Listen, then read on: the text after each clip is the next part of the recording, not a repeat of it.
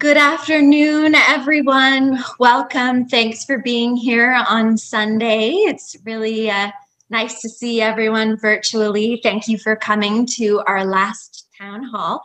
I am the GPO candidate for Dufferin-Caledon, and I just want you all to note this town hall is being recorded. Thank you for joining this Stronger Economy Together. And we know all about that. We've been talking about it for a while. And it's going to be very central to our campaigns and everything that we're all about as Greens. Before we begin, I'd like to start with a land acknowledgement. And as we open this space together, this is crucial. We have to acknowledge that we're meeting on the traditional territory and unceded Indigenous lands here and across Ontario. They're a practice that we've all for now, and it has become common across our institutions, certainly among the Greens. And it means that, it's evolved. How we acknowledge the land is no longer just a box that we tick off. They're a crucial starting point, these land acknowledgements, for all of the work we need to do towards genuine reconciliation, authentic reconciliation, deep reconciliation. So for today, I join you. Dufferin-Caledon spans 2 treaties. Here in Orangeville from my restaurant, it's the traditional territory of the Anishinaabe, including the Ojibwe, Potawatomi, and the Odawa of the Three Fires Confederacy. Last night, I had the great privilege of going for a walk with one of my very close friends who is from one of these groups. And she reminded me about all of the things that I could be doing as a parent and as a citizen and as to meet the goals of reconciliation. So I think as we work towards a better future for all of Canada, and in particular, for our Indigenous communities, we have to ensure that we are enshrining the ideals of reconciliation deep within all the work we do. So the example that we've talked about a lot at this convention is the idea of 7-generation planning and thinking. And if you're not familiar with it yet, I would encourage us to talk about it more in the chat. Look up the land that you are on, and there's a link that you can go to on the Ontario government website. So it's ontario.ca/page/map and Ontario Treaties and Reserves. And I think that one of our tech people can provide that link in the chat as well. So you can look up exactly which treaty covers the land that you're on.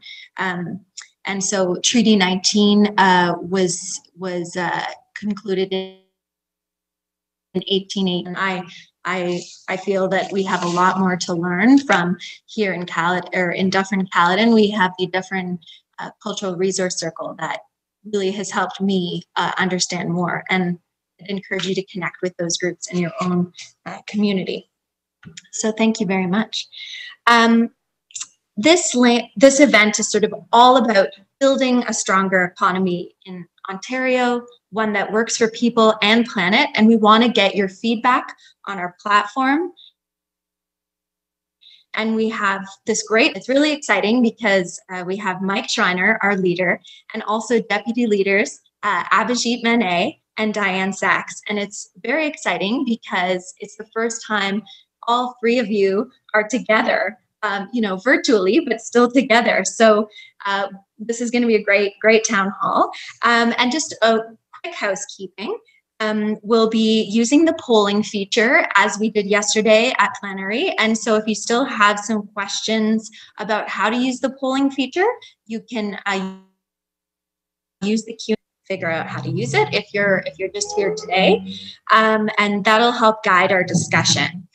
Today's town hall is a safe space for all of the guests here, and the speakers and the participants. Our equity officers online with us today, Ranzu. So, just to confirm and reiterate, there's zero tolerance for hate, abusive or discriminatory language, or harassment. We ask that everyone participate with respect for one another and in the spirit of problems doing that. So before we pass the spotlight on to our speakers this afternoon, I want to kick things off with an audience poll. So we're thinking about, a green economy, what that looks like. There's so many facets to it, but it would be really good to zero in on, what is the thing? What are you most excited about when you think of a green economy? Is it green retrofits in buildings, renewable energy, green transportation, sustainable agriculture, local food, clean tech and innovation, conservation, or green jobs? So you can see that there in the little widget to the left of your screen, and you can select any one of those. It's too bad we can't select more than one, but they're also so crucial. I, for one, obviously, I own a restaurant. I'm in my restaurant right now. Local food is incredibly important to me. That we farm on, and that we need to survive. We need to be stewards of the land. I'm not trying to sway you to choose the local food option. Of course, for me, it's important to my life, and a lot of my friends are farmers, and some of the activist work that I've been doing around here is protecting farmland from sprawl, and so local food systems are crucial for equity, food justice, and obviously, and conservation feeds into that. Green jobs, it just goes on. Just waiting for. I'm not seeing them. I wonder if I can vote too. Oh, I guess I can. There we go. All right, let me know in the Q&A if you have, some results are starting to come up here. Okay, looks like 35% of people also agree with me that food is very important. And green retrofits in building, renewable energy, clean tech and innovation. And funny enough, my friend has an electric car.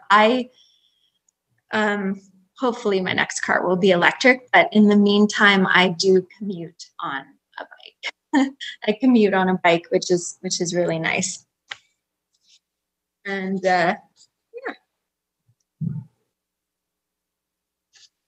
green jobs are hopefully going to be absolutely central. They're central to a Green New Deal.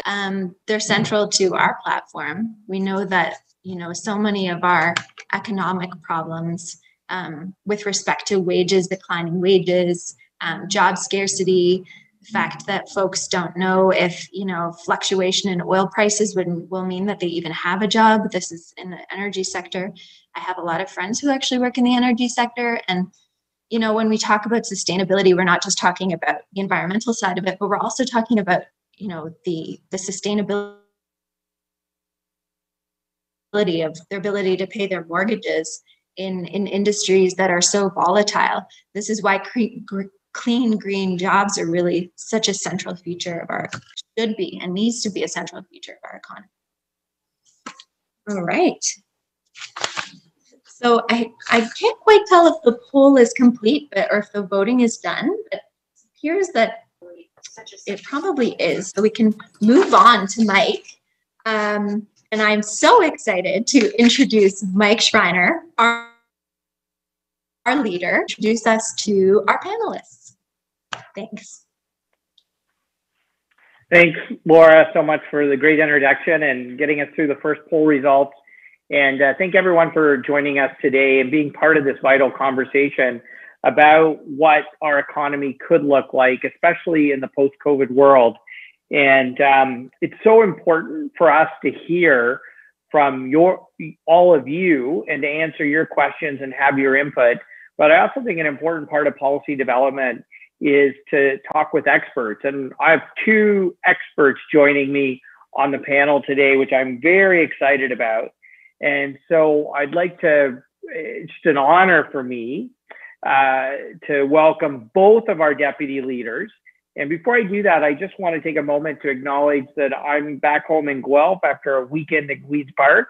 And Guelph is situated on the Treaty 3 lands of the Mississaugas Credit First Nation. And I want to really just reaffirm the Green Party's commitment, especially to the truth and reconciliation process. I think the last couple of weeks has really highlighted the importance of learning the truth, but I also think the reconciliation part is how we apply that truth and take action to dismantle colonialism, systemic racism, and to address that legacy. And so it's better for everyone moving forward for the next 7 generations. And I know that's hard work, but it's work that we're all deeply committed to. So our 2 deputy leaders, I've been working with Abhijeet Manay for a number of years now. And Abhijeet did a fantastic job helping me in my campaign in the last provincial election, as well as running his own campaign. And if any of you had an opportunity to watch TVO Agenda last week, Abhijeet was one of the young candidates that represented the Green Party and did an amazing job. And I think it will give you tremendous insight into Abhijeet and who he is.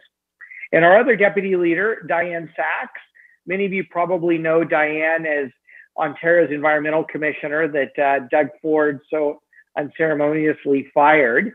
And I think I have Dianne's permission to say it that way. He literally eliminated the position.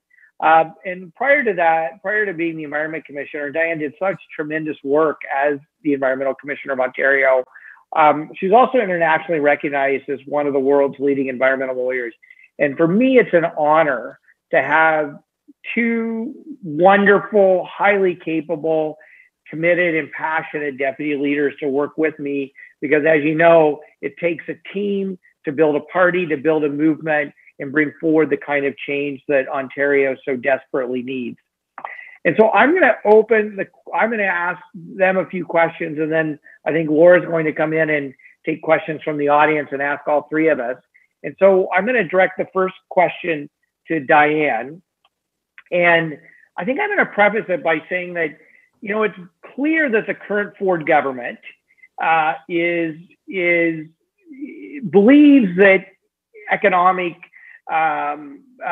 growth is central to the future, and that it comes at the expense of the environment. And we can see that from day one. The Ford government dismantled the previous government's climate action plan, canceled renewable energy projects, but since then has been systematically dismantling environmental protections in the name of economic recovery. And I just want to get your perspective on why that is so dangerous and why it is important for Ontario as we emerge from this pandemic to do it in a way that our economic recovery is aligned with our climate obligations and the need to address the climate emergency that's bearing down on us as well. Well, thank you, Mike. And I'm in Toronto, the dish with 1 spoon territory. You're absolutely right. Everything that I've seen about the Ford government is they are determined to increase economic gains for a pretty small number of people, and to heck with the consequences. So this, what I've seen is that there are 2 points of view about thinking about the relationship between the environment and the economy. There are people, perhaps like the Ford government, who say it would be too hard to change the current system. We have to continue it the way it is. And well, the consequences really don't matter that much because we need things to continue the way they are, then they will. Now, we know, we Greens, that this will end very badly, that as we use up the natural capital of the world, we are moving rapidly to a place where we will have natural and social collapse if we continue as we are. And the experience we've just had with COVID is just a foretaste of what climate change will bring us.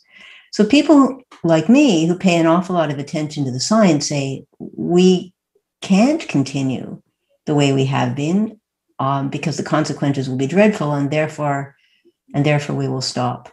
But stopping isn't that easy either. So we do know for sure that pretending that the economy is all that matters and the environment can be taken for granted, that's a recipe for disaster, and we're getting very close to that disaster. We also know, and the International Panel on Climate Change really showed this, that we still have an opportunity to make both things better, that there's still not a big window, but there's still a window to use a regenerative approach. Laura just mentioned regenerative agriculture, that we can, in fact, make both the environment and the economy and human welfare quite a bit better. But we have to start right now. And Ontario is going in pretty much the opposite direction. One of the studies I did for my last climate report, we commissioned a top-end economic model of what's the cheapest way, what's the best, lowest cost way for our economy to reach our climate targets and still preserve as much as possible of the way of life that we have. And it gave a pretty clear recipe, none of which is rocket science. The first thing is to absolutely maximize conservation. Right now, we waste roughly 2/3 of the primary energy that we take. Well, we could do enormously better than that, and we would save money, and we would create a huge number of jobs. And simplest example is retrofitting existing buildings. So conservation to the absolute maximum is the first. The second is to drive fossil fuels out of the electricity system. And again, Ford's taking us in the opposite direction on that. There are lots of opportunities. We have to use all the tools. We can't just treat the electricity system as a silo. And the third is to electrify everything possible so that we minimize the use of fossil fuels. So that's how we reduce our energy footprint.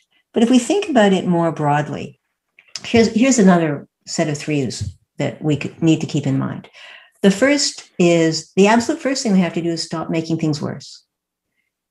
So much of what the current government is doing is actively increasing environmental degradation, increasing fossil fuel dependence, increasing inequality, which is digging us deeper into the hole we need to get out of. So we have to stop fossil fuel lock-in. We have to be addressing inequality.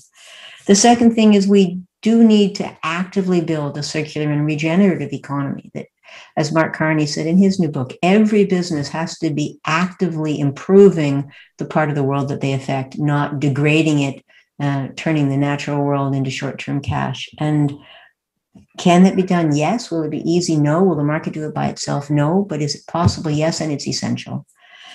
And as we think about a regenerative economy, we have to be thinking about equity. We have to be thinking about an inclusive, a better future for all.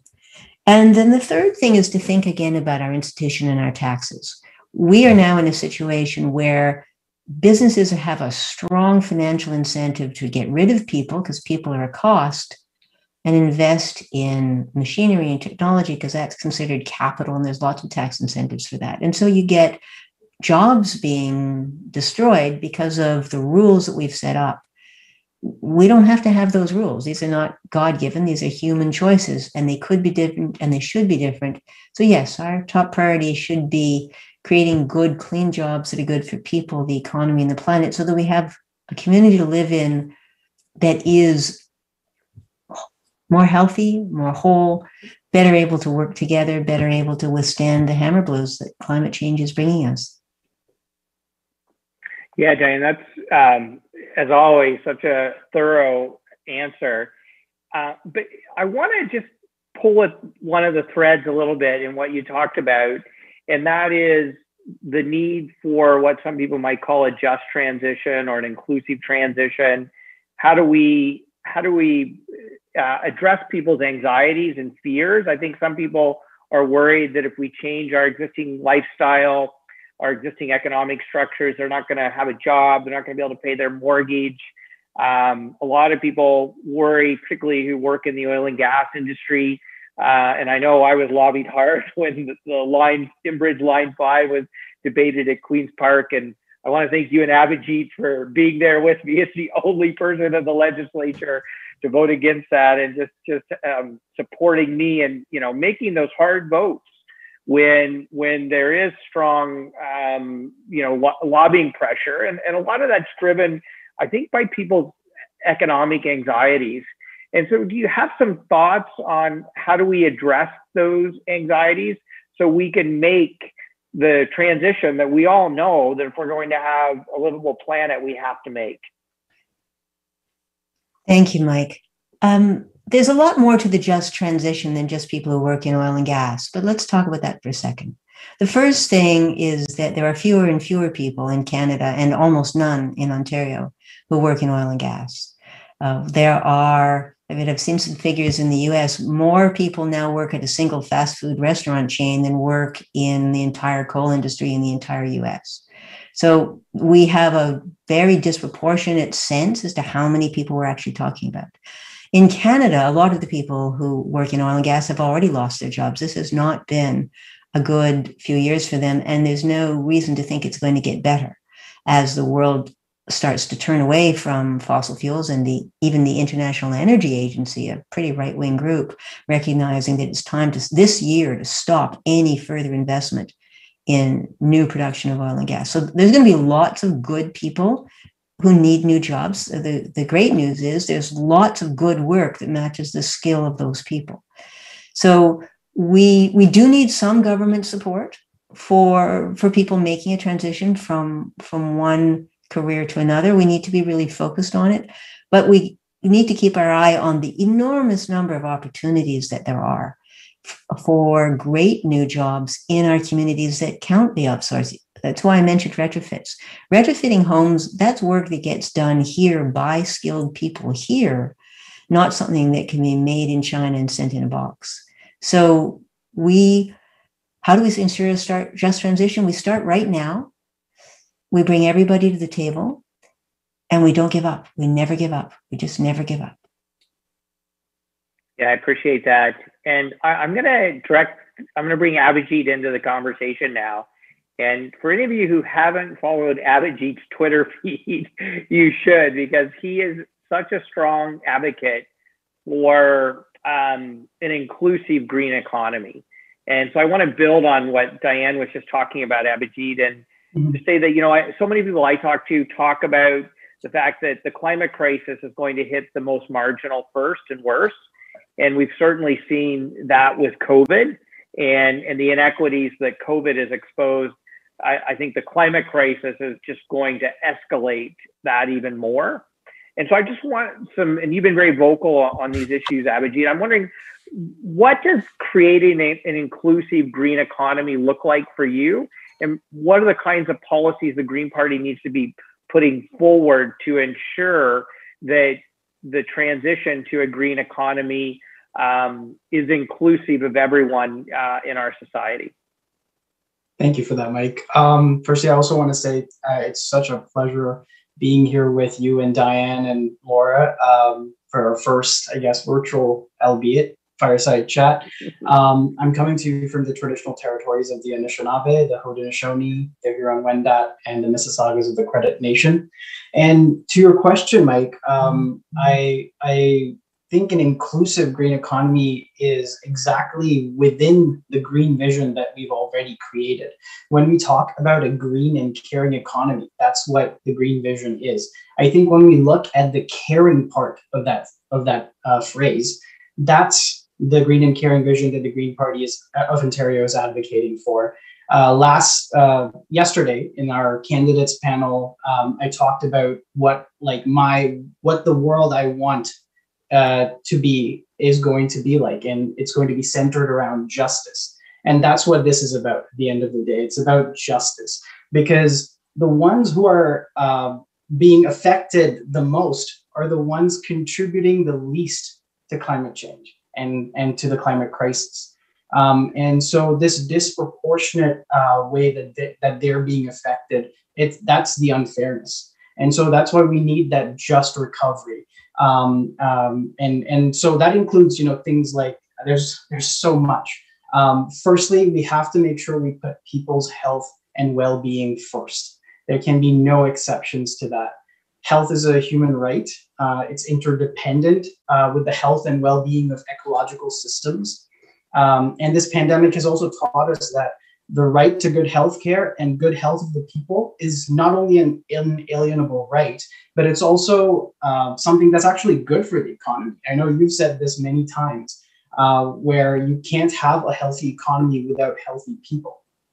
And so we saw that happening with New Zealand. We saw that happening with Australia. The way they dealt with their pandemic ensured that their economies stayed open. They had packed stadiums when we were in the depths of our pandemic. So investments in healthcare are crucial. Also, another thing we have to focus on is ensuring that we strengthen the social safety net of our society and provide relief directly to people, because we have to focus those relief efforts on people, particularly those who are structurally discriminated by existing systems. That's folks with disabilities, Indigenous communities, and many other marginalized or even especially racialized communities. So direct aid can be in the form of, one idea that we've always advocated for is universal basic income or guaranteed livable income. It's not only popular now because of the way people saw CERB roll out, even though CERB was sort of limited and didn't really help many groups who could have used it, but it was essentially a proto-UBI, which was sort of, I think, has changed the Canadian mentality on its acceptance. We also have to make sure we prioritize the needs of workers and communities, because support must be distributed in a manner that's consistent with things like Indigenous sovereignty, climate resilient economy, and workers' rights, which includes safe and fair labor standards and the right to unionize. Now, during this pandemic, we saw who were the ones who stepped up to the plate. It wasn't the billionaires. It was the transportation workers. It was our healthcare workers. It was our elder care workers, education workers, and many more. Forgive me if I haven't mentioned your sector. I'm sure it was crucial as well. We need to ensure that those added benefits that they got during the pandemic, many of the pay upgrades and whatnot, that they stay there. And I know you've advocated at Queen's Park about doing just that, for example, for PSWs. And the ones that didn't get the pay increase, kind of like our midwives, for example, I think they should get the same recognition and benefits as well. And then also, I think we have to make sure we build resilience into our systems in the first place, because this pandemic laid those systems bare open. We can't recover from this crisis by entrenching systems that will cause the next crisis. Whether that's the political system, with first past the post, which causes all of these, false majority governments to come in the first place, which is the root of all these problems, and or whether that's the economic system built simply on measures like GDP, which are kind of antiquated now when we think about it. As I mentioned earlier, the example of New Zealand, which is now shifting towards a well-being focused economy. I think that's something that we should be applying here in Canada as well. Whenever I think of GDP, I'm always reminded of this quote from Bobby Kennedy. I know it's a little old, but he's kind of a hero of mine. And if it's all right, I'd love to read this quote. It talks about, like how the GDP is something that is measuring all these horrible things, yet the gross national product does not allow for the health of our children, the quality of their education, or the joy of their play.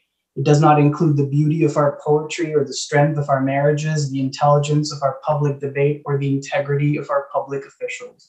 It measures neither our wit nor our courage, neither our wisdom nor our learning, neither our compassion nor our devotion to our country. It measures everything, in short, except that which makes life worthwhile.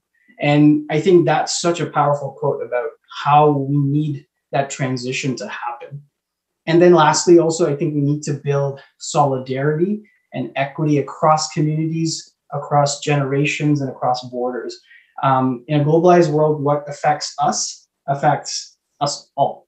And whenever I think of solidarity, I'm always reminded of this movie. I don't know if you or Dianne or Laura have watched it. It's called Pride. It's a British film And I mean, what better month to watch it? So if you guys have the opportunity, I highly recommend it. But it's about a true story in Britain, and I think 80s Britain, so during Thatcher, when there was an LGBTQ activist group in London who went to Wales, where there were miners who were striking against the Thatcher government, and stood in solidarity with them, despite those two groups getting along very well at the beginning. But the solidarity message in it is so powerful that, you know, wherever you are, with our struggle together, we are stronger. And so I think that's something that we need to apply in our daily lives as well. Whenever we see injustice happening anywhere, I think we need to use our voices to support them. And then lastly, I also want to touch upon upholding Indigenous rights. We opened with a great land acknowledgement. Laura, thank you for that. But a just recovery needs to uphold Indigenous rights and include full and effective participation of Indigenous peoples in line with the standard of free, prior, and informed consent. We live here on land that our ancestors settled, and some of us as newcomers, but the systems we navigate, the structures that keep the status quo in place, was built upon millions of deaths of the original inhabitants. So justice, which is what I was talking about all this time, is ensuring we dismantle those structures and replace them with structures that uphold the rights of our Indigenous brothers and sisters and Two-Spirit people. Great, thanks for that, Abhijeet. And I'm going to ask, before I bring Laura back to do another poll question, I want to ask a follow-up to you, Abhijeet, and I'll ask Dianne to quickly comment on this question as well, so she can think about it while you're answering it. Both of you have been pretty vocal about the important role that small businesses play in the vibrancy and vitality of our communities. I know Laura is speaking to us from the small business she owns.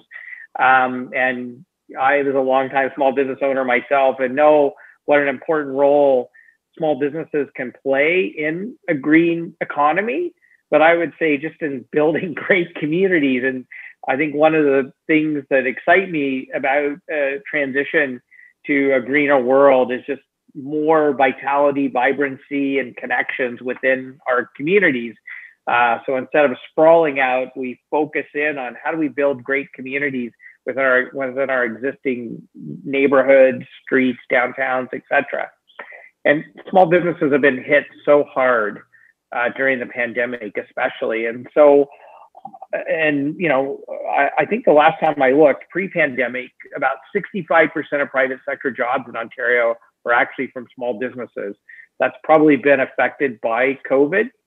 But so I'm just curious, Abhijeet, some thoughts you have on the important role that small businesses can play in a green transition and in building just great communities that people want to live in.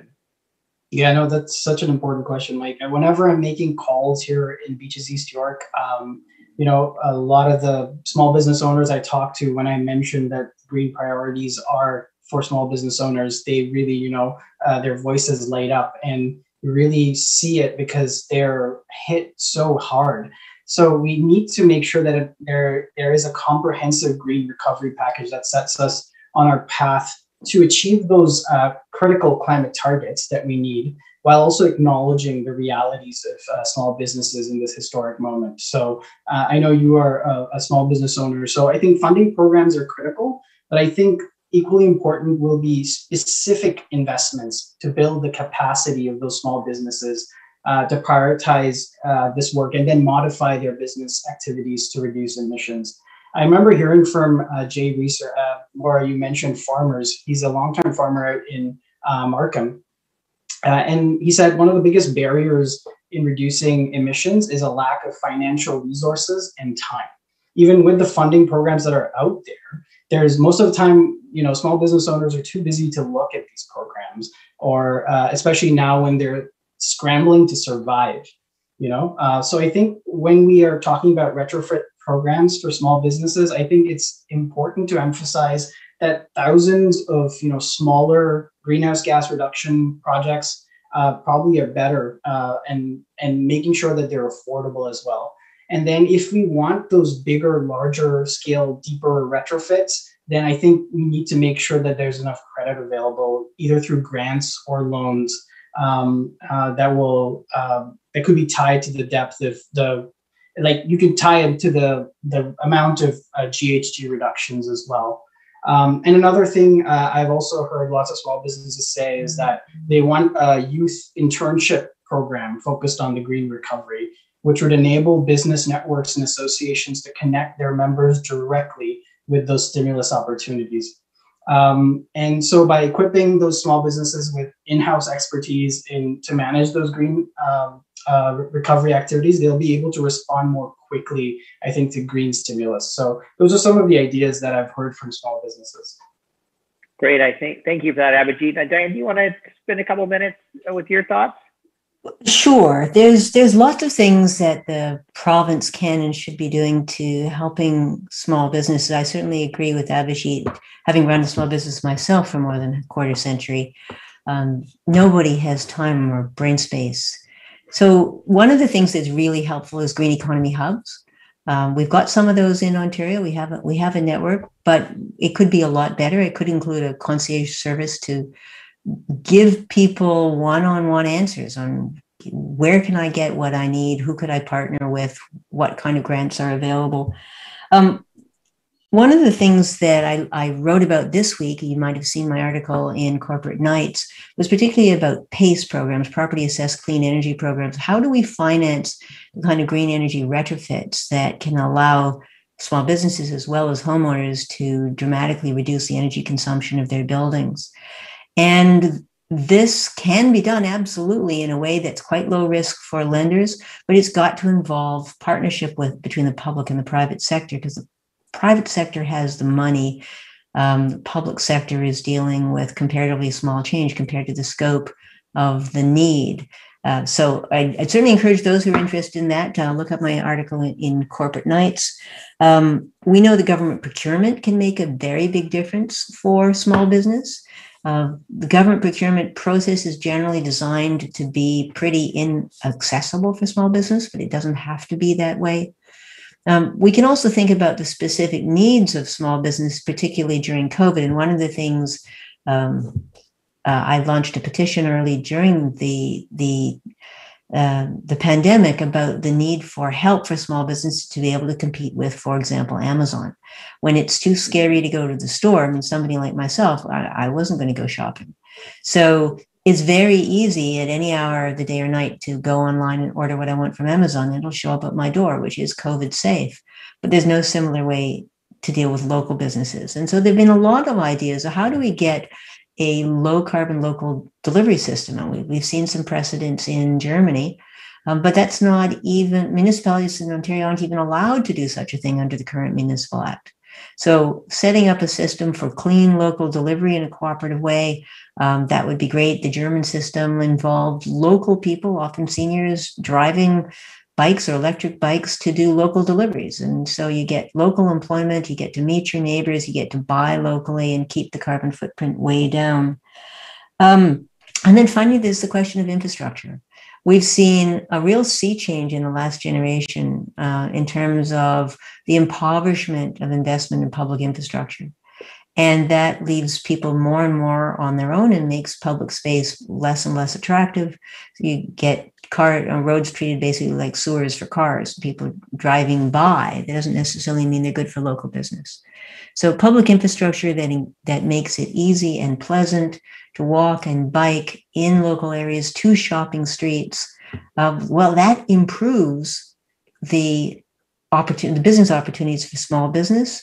It also improves their air quality and their health. And we can make many more of our cities beautiful, pleasant places both to live and to shop. And when the air quality is better, which you also get by reducing cars, there's been at least some preliminary evidence people shop more when they feel better, and they feel better when they have cleaner air. So let's try that. Yeah, that sounds good.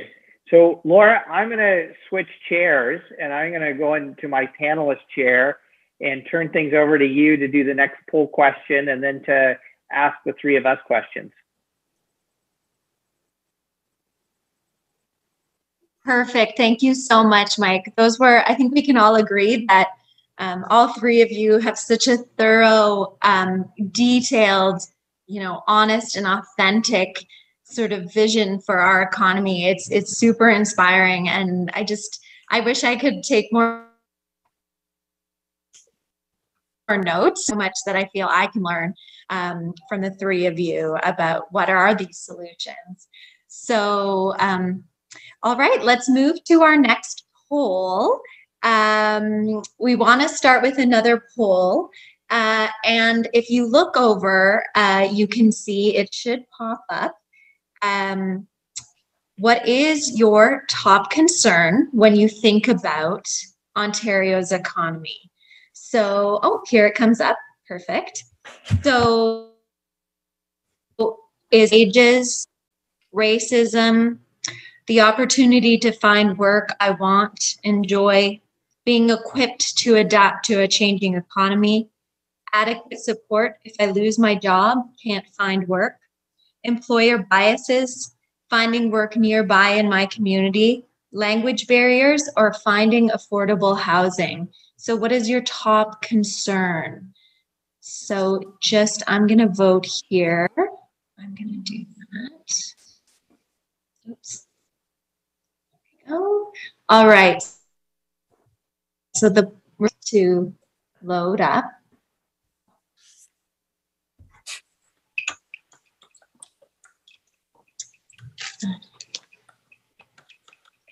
Okay, panel. So far, I'm seeing fair wages at 5%, 4% for, 8% for fair wages, 7%, 25% say being equipped to adapt to a changing economy. I can't find a job. If I lose my job, can't find work, 6%. Finding work nearby in my community, 6%. All right. Finding affordable housing, 32% for finding affordable housing. And I know that the GPO has just released a paper on affordable housing. At our last convention, we did a lot of work on affordable housing.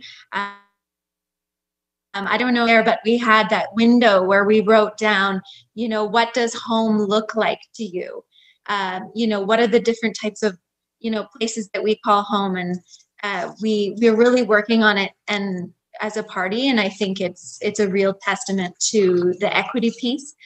We need to tackle this problem. I know that in my community and in communities across Ontario, people can't find places to live.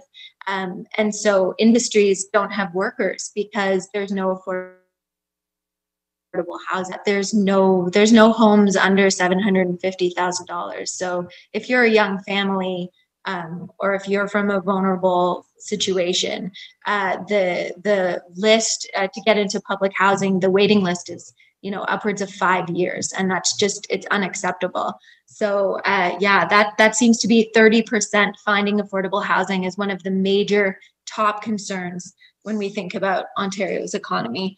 Another close one is being equipped to adapt to a changing economy. And we can speak to those results as we go on.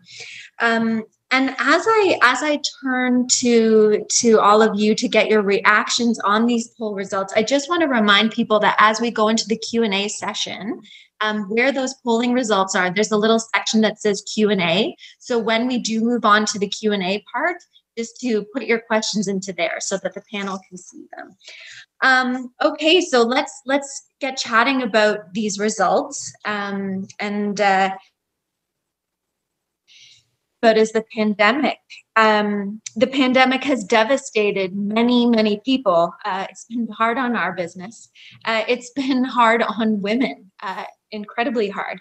More women have left the workforce as a result of COVID to care for sick family members or to care for their children.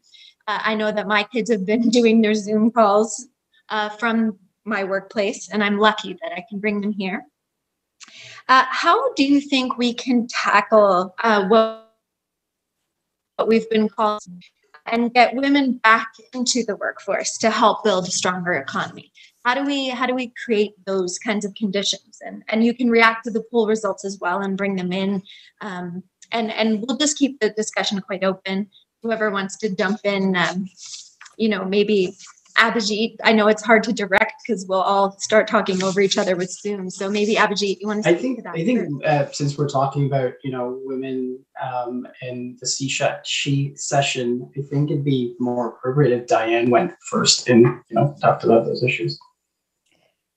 Well, the first thing is keep schools open, right? Absolute craziness that this government's priorities have been everything else, right? Car dealerships, patios, golf courses, not schools. Schools are absolutely essential. They're essential for women so that women can actually work. You cannot do full-time childcare and full-time jobs at the same time.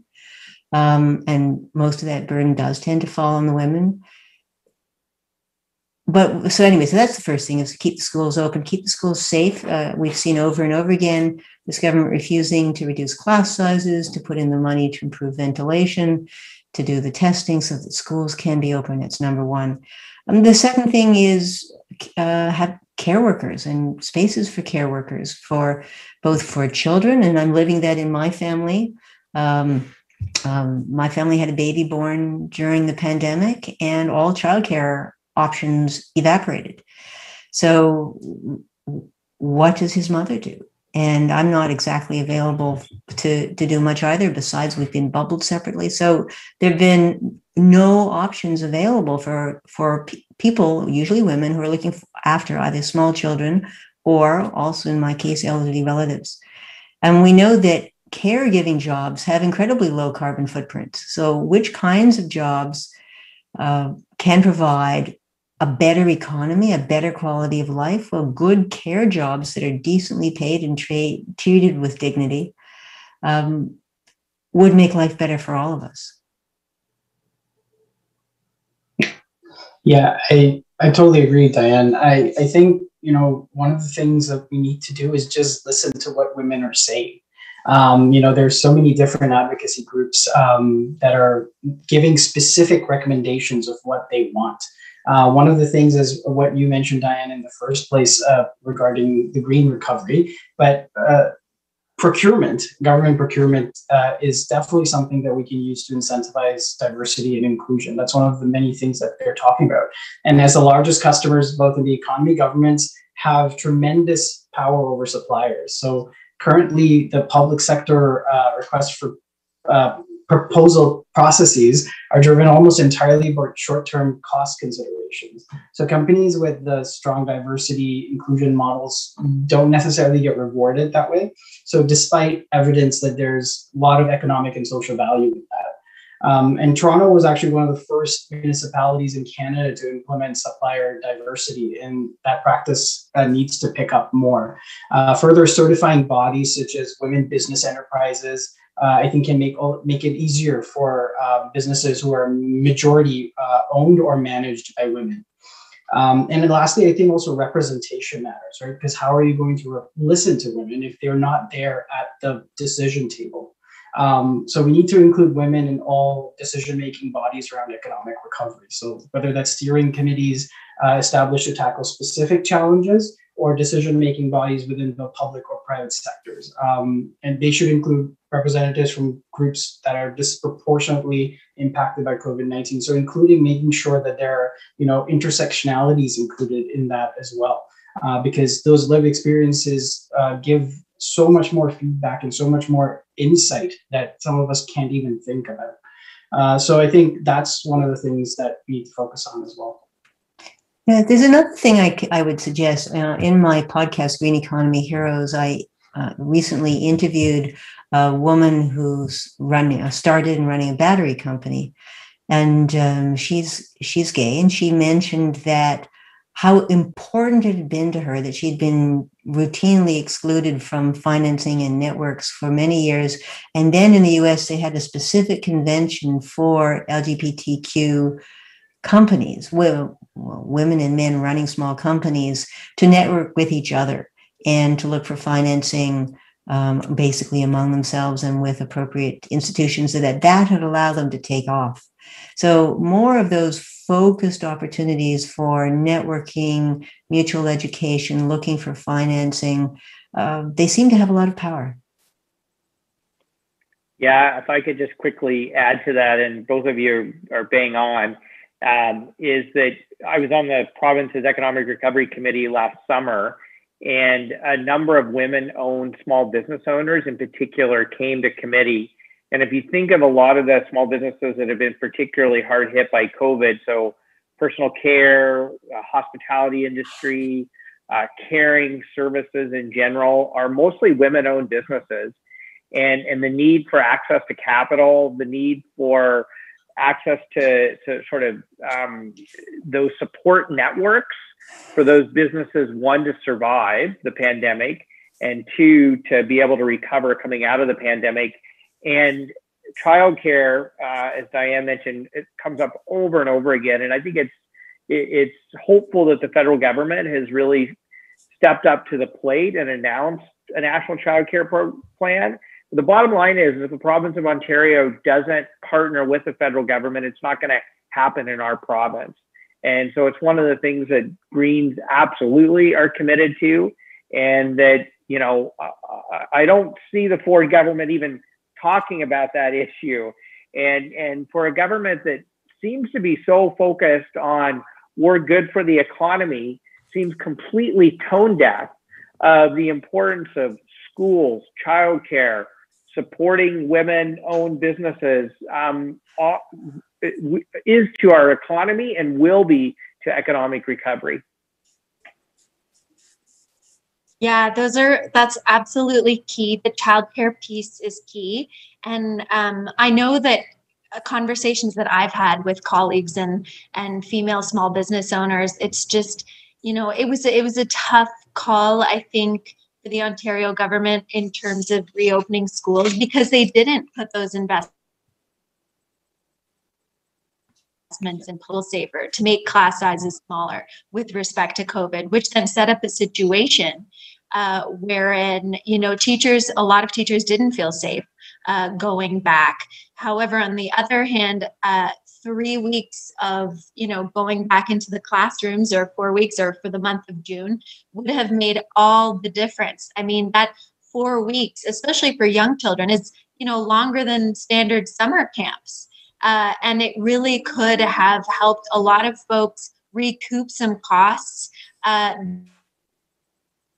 they share, and would have made it a lot easier for them to focus on reopening their businesses. I know for me, it was a challenge, you know, with this like very quick, we're going to reopen early, which in a way was good, but there's a lot of prep that goes into reopening. You know, for us, we had to put up our patio early and we weren't really ready for it. And so realistically, it's, you know, taking a holistic view of all of the stakeholders and sort of different folks, just acknowledging that we need childcare that's affordable. That's something when I was campaigning in 2018, that was really interesting, because I required, you know, so much help from family just to watch my kids. And so when we talk about the She session, we're talking about our general economy, but I think we can also talk about the political realm, where a lot of women can't actually get into politics because there's no one to watch their kids. Emotional work that women do at home, there's no one to kind of step in and take that on. You know, the scheduling for their children's extracurriculars, or figuring out who's going to go where today while I go out door knocking or canvassing. These are things we need to do together as a community to ensure that more women can get into politics and really focus on the work that they want to do in their communities. They need support from their communities, but they also need support from the party in a way, right? I don't know if any of you want to speak to this, but, you know, what's the GPO doing specifically? We talk about gender and equity, and Greens really have made that a commitment, a key piece of bringing more people in particular women, and just helping them iron out, how can I run as a candidate who, if I can't really, afford to have someone watch my kids. So it's a. Yeah, I can take the first stab at answering that one. One of the things I'm really proud of is the party has launched our Take the Lead campaign, which is really designed to target candidate recruitment for equity deserving candidates, which would include women, Black, Indigenous, racialized communities, people with disabilities, people who have, generally been more excluded from the political process. And we've established a fundraising campaign to not only actively recruit equity deserving and more diverse candidates, but to then provide funding support to those campaigns and to provide that support in a way that works best for those campaigns. And so one of the things could be childcare, or it could be just ensuring that instead of spending the time having to fundraise, you have some of those funds so you can focus on campaigning when you have the time to do that. And so I think those types of initiatives are vital. And because we're mostly have a Green Party audience today, I just want to put the challenge out to all the riding associations that there's a lot of research that says, you have to ask a woman 7 times to run. So when you're recruiting candidates, don't just ask once or twice or even 3 times, ask 7 times. And I've had others suggest to me that if it's a Black woman or an Indigenous woman or a woman from a racialized community, you have to ask even more than 7 times. And we know that there are incredible candidates from all walks of life. And so I would put the challenge out to all of our riding associations to do the hard work on the ground to recruit candidates that really reflect our communities. And the GPO Central Party will support that work. That's a great answer. That's so awesome. Does anyone else want to speak to this specifically? We also have lots of, we could definitely move on to those. So we have one here from Stephen Kazib. And these are questions that were pre-submitted online. How will the Green Party grow the province's economy, establishing long-term permanent employment, benefiting and integrating our new citizens and Indigenous communities, which actually, tax into everything. We're talking about the gender and equity piece, and we're also talking about building a strong economy. And it's really interesting, as Stephen talked about the word grow. So, we can kind of think about, what do we really want from growth? I mean, do we really want growth, or do we want something a little bit different than that? Anyone who wants to come in on this? Yeah, well, Laura, I'm glad you said that, because we do need to redefine what we mean by grow. Right? Again, one of the basic elements of science that Greens know is it cannot have infinite growth on a finite planet. And we know that humans have already used up most of the biomass of the world and are overwhelming the capacity of ecosystems. So and it's one of the problems with using GDP. I love the Robert Kennedy quote that Abhijeet used. GDP is the wrong measure. GDP measures how we take nature and convert it into short-term money and leave trash behind. We need to redefine what we mean by success, so that we're including the health of the natural world, the health of our community, and we are dramatically de-emphasizing the amount of money flowing to the richest, right? So that's been the way it goes. So again, I keep going back to retrofitting buildings, because we know that that's one of the easiest quickest thing to do. Ontario spends, depending on the price of oil, 15, 20, 25 billion dollars every year just importing fossil fuels into the province. And that's money that drains away and doesn't leave anything behind except pollution. So anything that we can do to reduce our use of fossil fuels keeps more money in the province, gives us the opportunity to convert that money into jobs. We have enormous fossil fuel subsidies. In 2016, when I did my first energy report, I was able to extract out of the province the fact that they were spending $625 million every year in tax breaks for fossil fuels. That's money that could go to building green infrastructure and paying for more teachers in schools and all those other kinds of things that provide good long-term jobs. So we do actually know all the key things we have to do. We just have to be willing to do them. Yeah, totally agree, Dianne. I mean, anything more than what we're doing now would be beneficial economically, right? Like the Ford government is doing not even the bare minimum. And I understand for many people, a green transition can seem like a scary thing affecting their lives, their employment, and that's understandable. But look what the Green Party of Ontario is talking about. The green and caring economy that we're talking about ensures that, even current fossil fuel sector workers get retrained, cared for, transitioned into quality jobs. Dianne talked about this in wind, in solar, geothermal, green hydrogen.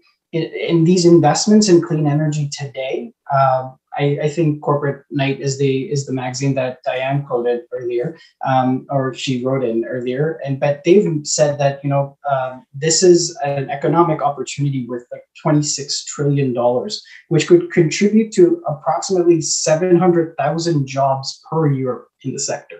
That's at full-time, highly paid jobs. So I think this is an economic opportunity that we're missing out on, which will help fund the caring part of our economic vision. Yeah, if I could just add, and I want to just, we've talked about Corporate Knights. I met with some economists that did a study for Corporate Knights, and a $5 billion provincial building retrofit program would leverage $80 billion in private sector capital investment, create over 800,000 jobs, significantly reduce climate pollution, and lower people's energy bills because they can save money by saving energy. And the bottom line with things like building retrofit jobs is those are jobs you can't export to another country. Like those are jobs that have to be done in Ontario by Ontario companies employing Ontarians. Just last week, I was debating in the House the fact that the Ford government wants to ramp up gas electricity generation in Ontario, which would increase climate pollution by 300% over the next decade. And at the same time, it was part of debating a bill where they're essentially eliminating any special grid access for renewables. And Bloomberg estimates that the fastest growing sector of job growth over the next decade is going to be in renewable energy. As a matter of fact, renewable energy created far more jobs in the oil and gas sector over the last 5 years, and Bloomberg projects that far out over the next couple decades. And yet, the current government is just doubling down on a 1950s style economy rather than making the investments of where the puck is going to go, and to make sure that we make the proper investments in Ontario right now to ensure that we address the climate crisis. But by making those investments, we're investing in the exact areas where we have emerging markets and new career opportunities and new job opportunities. So I would argue that not only is the imperative for like long-term employment that was part of Stephen's question, not only is it an imperative for economic job creation, wealth, prosperity in Ontario for us to make the green transition. I mean, obviously there's a moral imperative to do it to address the climate crisis as well. And also, I kind of want to speak about what Dianne mentioned earlier. I think our economic systems themselves need to change in sort of a basic way. Like, currently the take, make, and then waste kind of model that we have, make things to sell for profit, then consumers deal with the waste. Essentially, I remember Ralph calling it privatizing profit and socializing risk. That's the kind of the model that we have currently. And so a circular economy, uses those resources more responsibly, repairing, reusing existing goods, materials, ending disposable consumption. So those kinds of economic models need to be encouraged, and they need to be done by government policy. Yeah, absolutely. These answers have all been so interesting. And in particular, as we're talking about jobs and as we're talking about, reshaping our economy and having different types of work that people are doing, keeping it local. One of our convention and attendees has asked an excellent question. This question is from Morgan Dandy Hannah. She asks, how can we encourage young people to enter trades instead of Sony and then still not being able to get a job? This is a really excellent question. How can we encourage folks to get into the trades? Because a lot of this work around retrofitting is going to be in that field. So what are your thoughts on that? Well, I think that there's a couple of pieces to it. One is that the trades have to be a more welcoming place for women and Black, Indigenous people of color than they have been. So there are some great programs that have been used to encourage minorities and women and give them a start, and so that they're not alone and not left to deal alone with, we saw this craziness this week where these two guys running a podcast bragging to each other as how they would try to grope women going by, and then sued the woman who released the clip from their podcast. I mean, this is idiocy, but it does remind us that a lot of those things haven't changed that much. However, it is also true that many women are good with their hands. Many women would like to have the opportunity, and minorities would like to have jobs with their hands. One of the stories that I tell on my podcast is about Aki Energy in Manitoba. And so I was amazed to learn that more than half of the certified geothermal installers in all of Manitoba are First Nations people who learned on reserve. And they were almost always people that had major barriers to employment before. So Aki Energy does this. They get money they don't get any government grants. They borrow money from foundations as an investment, which they pay back. They use the money to invest in real serious hands-on training, and they pay it back partly through the energy savings, but also partly through the social savings of getting people off welfare and off the very expensive frontline services circuit. So that's a model we should absolutely follow. And one other thing is education, making the trades more accessible during school and letting people try it out. Local benefit agreements when new projects are built to help make sure that local people get first crack at the jobs, apprenticeship programs. There's lots of things we could be doing. Yeah, I completely agree, Dianne. I was thinking of the almost the stigma piece that's attached with trades, especially in racialized or marginalized communities. Now, I'm a person of color. I remember when I was growing up and in high school, I didn't even consider it as an option, because there's just this culture of that, oh no, you have to go get a university degree, and anything other than that is like a complete no-no. So I think we need to, bring in the education piece into those communities. I agree that there are systemic barriers in place which dissuade many of them from even thinking about it. But then there's also, I think, a lack of knowledge about the economic opportunities that it provides. So I think we need to make sure that many of the marginalized and racialized communities understand how economically beneficial and actually lifestyle liberating these jobs are, because you can set your own schedule. You're essentially a small business owner. when you do these trades, right? So it's I think one of the missing pieces there, and I think governments and the education system has a big role to play there. Yeah, I think both of you have really nailed it. So I just want to tell a story. I remember my daughter is a university student or graduating, and her boyfriend was apprenticing to be a plumber. And she asked me what I thought about that. And I said, well, that's great. He'll earn far more than an MPP earns if you're worried about salary. And I think a lot of people don't realize the trades are very well-paying jobs. We have a shortage of people in the trades, so there's a lot of jobs available. And I think Les was bang on with the question that a lot of the jobs that are needed for the transition to a green economy are going to be jobs in the trades.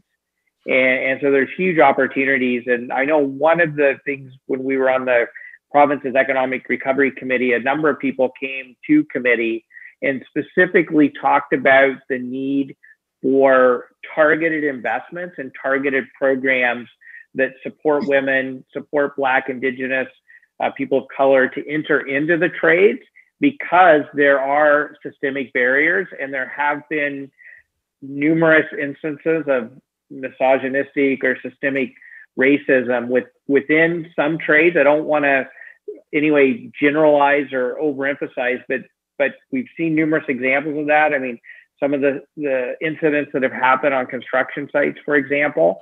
And so government, I think, has an important role to play to help dismantle those barriers and to make sure people have the supports to go into the trades. Yeah, like to your earlier question about the poll, Laura, when we saw about the unaffordable housing bit, and I mean there are systemic issues that lead us there. But I just think of all my friends who own their own homes, and the only ones that do are the ones that are in trades. They're the only ones who can actually afford a home in this weird, messed up world. But that just shows that to any young people listening today, or if there are any young people in your lives, whoever is listening today, I would really encourage them to take a serious look at the trades. Yeah, these are all such great answers, and I just want to again, it's related because we're talking about education and affordable housing. You know, getting into these fields requires you to have a plan and the stability to go and get an education. And one of our attendees has asked an excellent question. Can the panelists speak more about shifting social assistance, GBI, guaranteed basic income? How would we as Greens see that working? And that's submitted from Michael Johnson. Thank you for that question. I know Abhijeet talks a lot about, he's very passionate about GBI and UBI, and certainly that is such a key piece of allowing people to have support so that they can go out and get in. Re-educate themselves in a new field or something like that. So maybe Abhijeet, you want to start? Yeah, it's this morning as I was scrolling through my Twitter, one of my people who are my followers, and I follow them, mutual followers, they tweeted about, if I had universal basic income today, I would go back to school and finish my degree. I actually was thinking, oh, maybe, that's such a great tweet to think about, ask people what would they do if there was UBI in Canada today. And if you follow there's a great Facebook page, and they're on all social media platforms, called the Humans of Basic Income, that are testaments of the different people who are on the basic income pilot here in Ontario before it was canceled by Doug Ford. It's run by a friend, Jessie Golem, and she's documented all these people and the amazing benefits that they got. People who are on ODSP or Ontario Works who could finally start having enough to, not have to ration at the end of the month. People who started new small businesses, people who went back to school. It has such great economic potential, not only of liberating our lives, but also creating new jobs. And I think there's this sort of fallacious view of it that it's actually going to lead to less jobs or less economic output. But I think the opposite is actually the case. If you go to ubiworks.ca, it's another website which shows you detailed statistics of how the universal basic income or a guaranteed global income will actually increase the amount of jobs and economic output here in Ontario. So there's many different ways and formats that it would look like, but I think first is understanding that we need to have it. And I think in terms of how it would look like, there's it could be something like a dividend in check format to go out $2,000, just like CERB. But those debates, I think, are more, for the later part. I think first we have to agree that we need universal basic income. And I think, as I mentioned earlier, CERB has changed Canadians' acceptance of that idea. And I think it's an idea whose time has come. Yeah, maybe I'll jump in and just say that I was really proud in the last election. We were the first party in Ontario history to actually have a fully costed plan to bring in a guaranteed basic income, guaranteed level income in Ontario. And I want to make 3 quick points. So one argument against it is that it will discourage people from working. Every academic study on basic income has shown that actually people's employment rates go up. And if their employment rate doesn't go up, it's because they have the economic means to go upgrade their skills and be educated and then get a better paying job. So that's one. 2 is we're increasingly living in an economy where more and more people are being pushed into being entrepreneurs.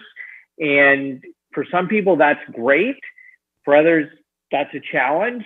But the bottom line is, and I can tell you this as a small business owner myself and an entrepreneur, is that if you don't have basic economic security, it's very hard to start a business. It's very hard to be an entrepreneur. And so actually having a basic income where there's a floor that nobody goes below actually creates more opportunities for entrepreneurship, innovation, which I think are going to be important components of, one, the shift to a green economy, because we need more innovation and more new ways of doing things. And then the third one for me is that the cost benefits to the rest of society are underestimated. The burden on our healthcare system, the burden on our criminal justice system, the burden on our social systems, because of poverty, has significant financial impacts. And so when we did our costing, we didn't even cost in the potential savings because we knew that the economists and others would maybe question that. But there has been a number of studies that have suggested that a lot of the benefits of a basic income will lead to financial savings in other parts of government budgets.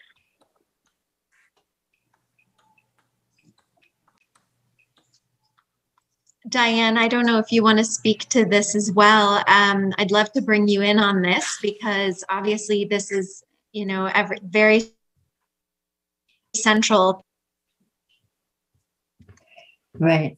I was very impressed by the BC study last year that looked at whether universal basic income by itself would provide the results that we want. So that's not exactly what the current Green Party platform calls for, but I think it's incredibly well researched. And basically their recommendation was don't throw out our current system, fix it. That many people need more than a check. They need wraparound supports. They need focused support for their particular needs. And so anyway, that was their basic take. Is definitely the starvation system that Mike Harris set up that has been continued ever since. the argument at the time was, well, if you gave people a real incentive, they'd work harder, right? That people were poor because they were lazy. That was and remains the conservative viewpoint. And we've now had, ever since Mike Harris, we've had people stuck in generational poverty with no way out. So that idea has been tried and has conspicuously failed. And so now we have to recognize that very often people suffer misfortune through no fault of their own, and they won't find a way out of it by being punished. They will find a way out of it through community support and help, the kind of help that they actually need. And I hope that we can help make that happen. I could just add, I think Dianne brings up a good point that a lot of people need to recognize is that in addition to a basic income, people are still going to need access to mental health and addiction support and services. People are still going to need, particularly people who are experiencing chronic homelessness are going to need access to permanent supportive housing with wraparound services. And so some proponents of basic income tend to be like hand people a check and then get rid of all other social supports. And others tend to, like us, tend to be like, we need to have those social supports in place and people need basic income security because no one can live on what the current social assistance rates in Ontario, which is $730 for somebody in Ontario works. Can you imagine? Like where in Ontario can you live on $730? Like where in Ontario can you rent a couch to sleep on for $730, let alone meet all your monthly expenses? And for somebody on Ontario disability support, and people with disabilities tend to have more expenses in their life, they're being asked to live on around $1,100 a month. And again, you can barely find a place to rent for $1,100, let alone meet all your other basic needs. Yeah. Thank you so much. Those are all such great answers. And I want to get to one last question from, from the audience, from Selena. She asks, and again, it's related to everything we've been talking about. How work at a fossil fuel industry job to put food on their table, that voting green or transitioning to a green economy is essential. How do we explain that to someone? That's from Selena. Well, I mentioned this before. In fact, I think we are overestimating that problem.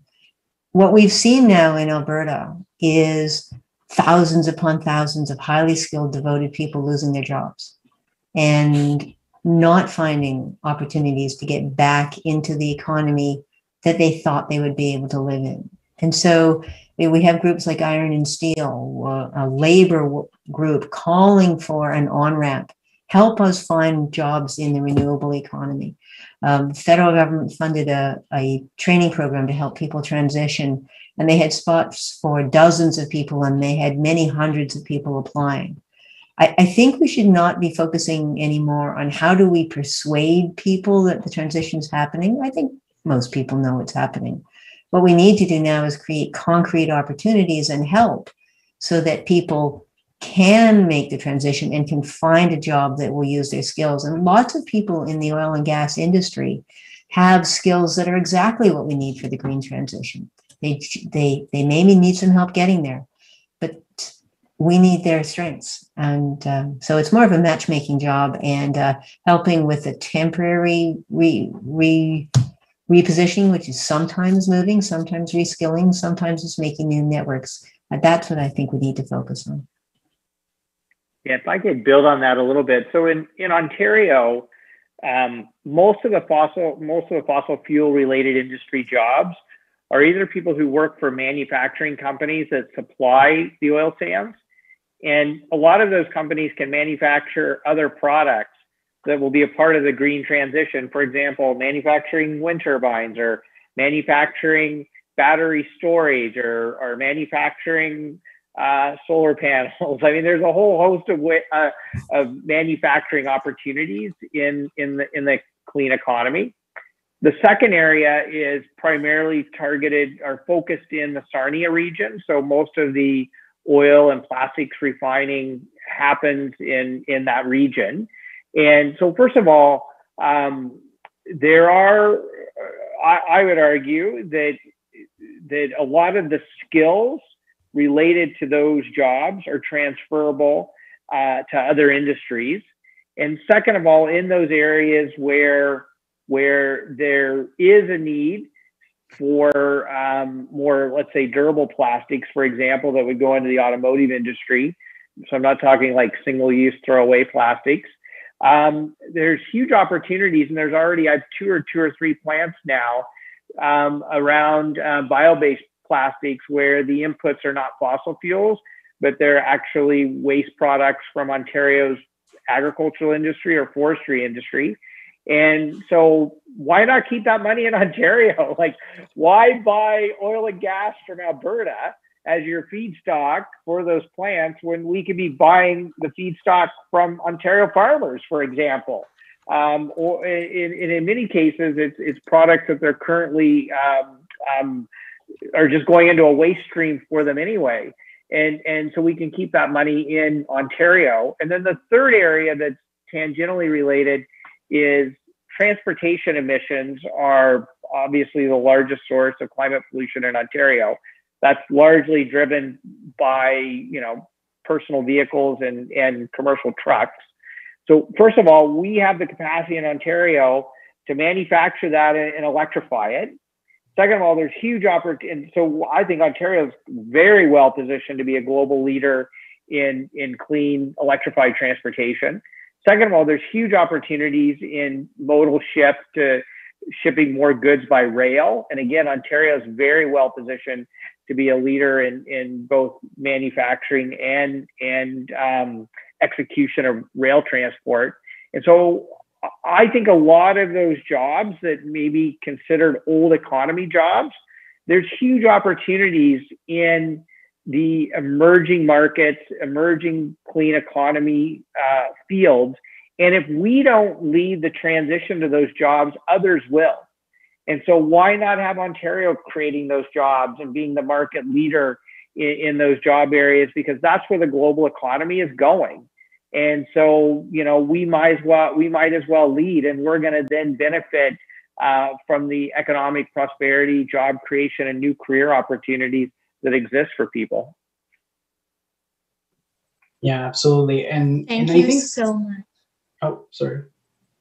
Is it okay if I go, Laura? No, go ahead, Abhijeet. Okay, thanks. I was just going to say that I think it's so crucial to also, I think, there's such a crucial missing education piece there, or like really a marketing piece, I think, about, like instead of the millions of dollars that the Ford government wasted on, stickers that don't stick in gas station pumps or, attacking the federal government through TV ads. I mean, you can create ads that actually show people the different connections that exist between their current skill sets and what the green future brings. So, for example, you can show, construction workers that energy efficient retrofits or low carbon social housing. You can show automaker workers about building electric vehicles. You can show STEM field workers about clean tech. Jobs in expanded public transportation, childcare, elder care, all vital low carbon employment. So I think there's a missing piece from the government as well about, what we can actually do. And there's so many possibilities with what you already have. You don't even need that many upgrades. Yeah. It's just a quick pivot. It's so true. And actually, I think that Mike can certainly wrap up our conversation now to just get us back right to thank you for having me. Mike, how can you I guess, what are the main takeaways from this conversation? Yeah, well, first of all, Laura, thank you so much for moderating and guiding us through the conversation. And I want to thank the GPO team and the tech team that's been helping us put on the GPO convention all weekend long, but especially today. And both Abhijeet and Dianne, it's a real honor to be able to work with both of you. I think we have a fantastic leadership team that really complements each other. And I'm incredibly excited about the number of people stepping forward to be candidates for the Green Party. And so once again, I just want to give another shout out to our Take the Lead campaign and encourage everyone to consider running as a candidate. And I really encourage those of you who have the financial means to donate to our campaign fund to support equity deserving candidates.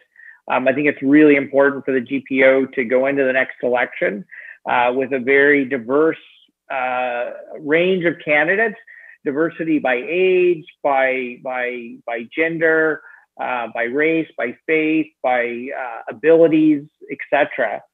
And I guess the conclusion that I've come for me is that the real that we have a moral imperative to transition to a green economy to address the climate crisis, but there's huge economic benefits to doing that, and there are huge benefits to creating more caring and inclusive communities by doing that. And so I think we can all have a better, higher quality of life and have more economic equity and prosperity if we invest in a green and caring recovery coming out of COVID.